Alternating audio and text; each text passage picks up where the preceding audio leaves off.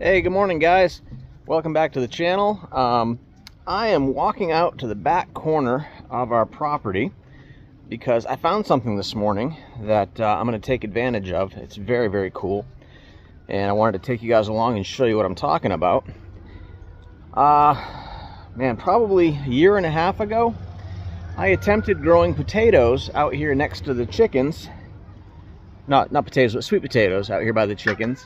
And then we had a hurricane and everything got blown down and everything in this back corner got flooded, and I really thought they were gone for good and never coming back. But I have got all these sweet potato vines growing back here in this soft soil that the chickens have been digging up. They came out here, they got out of their pen, a couple of them, and they came out here and they dug it all up. So I got all the soft soil and I got all these sweet potato vines all over the place here.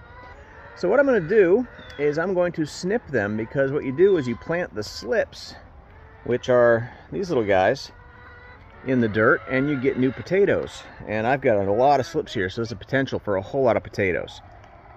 Yeah, so anyway, I've got my little clippers here, and I've got my vines. And they're growing through this piece of fence that was laying on the ground back here, because we've been so worried about building the house and getting it done that I haven't fixed as much of the property as I would have liked to. But all I'm going to do is I'm just going to snip a few of these off. You want to make sure you've got, you know, a few leaves on there. If you take just a piece of vine and no leaves, it's got nothing to keep it alive. I'm going to put it in my bucket. So I'm going to snip these. I'm going to put them in a bucket, and then I'm going to start getting them going in some soil. Okay, so the rain's picking up a little bit. I'm going to be heading back into the house, but I wanted to show you this.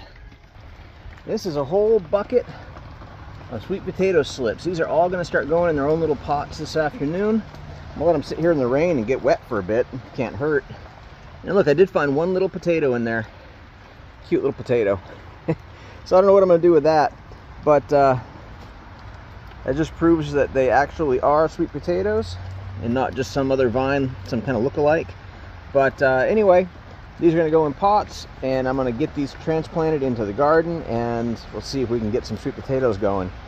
So, you know, as always, if you're enjoying this content, please like, subscribe, comment back for more videos. I'm going to keep on posting them. And come back later on today. I think I might be doing a seed saving video. Since it's rainy, I'm going to be doing some stuff in the house. So anyway, thanks again for watching.